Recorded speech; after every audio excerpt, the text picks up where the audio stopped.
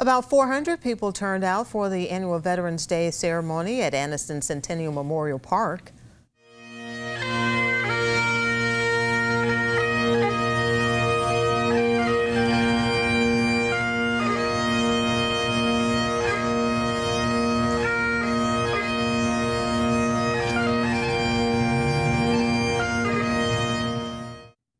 The theme of today's observance was A Grateful Nation Remembers.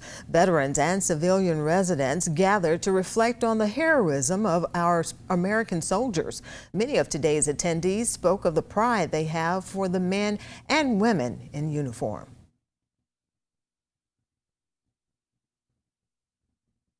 I'm so proud of the ones that gave their life for our country, and we can never repay the things that they've done for us. I cannot begin to thank those who have sacrificed for us and the ones that are still sacrificing with their disabilities and everything else. And we can all sleep free in our country knowing they are there for us. Women are on the battlefields everywhere, so please, this day and for Veterans Day coming forward, please remember the women veterans, because we sacrificed, we died, we bled, and we want to be remembered by everyone.